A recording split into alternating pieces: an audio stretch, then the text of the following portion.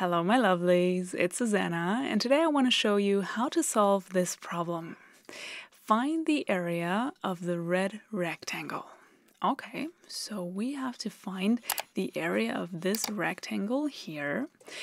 We get the area of this left rectangle and the area of this right rectangle and the length of this part here and the length of this part here.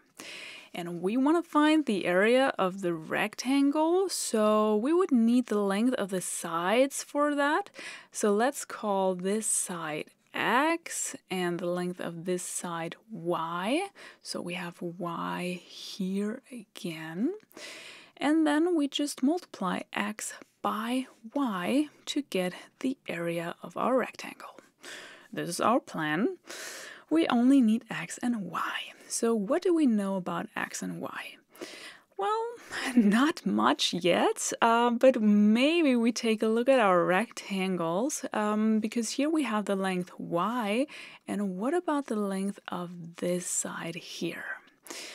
We don't know it exactly, but we know the length of this part here, which is 11 meters, but this would be too long. We only want to have the length of this rectangle here, so we don't need this part here.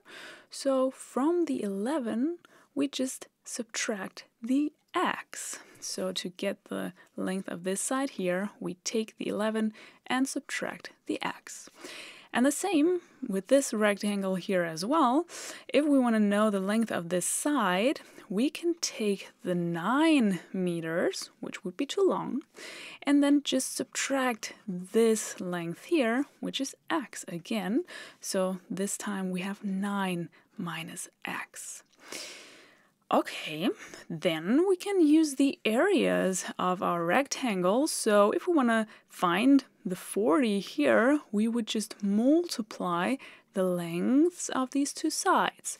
So we would take 11 minus x, write it in parentheses, so that we take this entire side and multiply it by y to get the area of 40.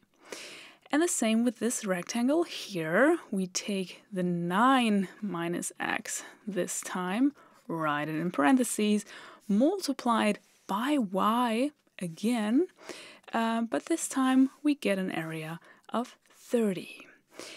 And here we have a system of equations now with x and y, two variables, two equations. We should be able to solve for x and y and then find the area of our rectangle in the end. So let's try and solve this system of equations. There are multiple ways how to do it. Maybe we first get rid of these parentheses by multiplying them by y here and there, so that we multiply each element in here by y, and the same here as well. So in the first equation, we have 11 times y, so 11y minus x times y equals 40. And in the second equation, 9 times y minus x times y again, and this time this equals 30. Because we have x times y in here and x times y in here, we can get rid of it by either adding both equations or subtracting them. Let's try and subtract them. What happens? We have minus xy minus minus, so the minus minus gives us a plus. So we have minus xy plus xy, and it will cancel out. Okay, let's subtract. 11y minus 9y equals 2y. These cancel out, we just saw that. And on the other side, we have 40 minus 30, which equals 10. To solve for y, we just have to divide both sides of the equation by the 2 here, so that this cancels out. Only y is left, and it equals 10 over 2 equals 5. We found the value for y. But we also needed the value for x, so we can use this value now and insert it anywhere, wherever we want to. Let's just pick this equation here. So the second equation, where we have 9 minus x that we want to find. This time we multiply it by 5.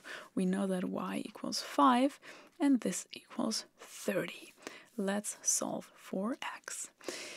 Maybe we divide by 5 first, so that the 5 cancels out on this side here, and then we only have 9 minus x on the left side, and on the right side 30 over 5 equals 6.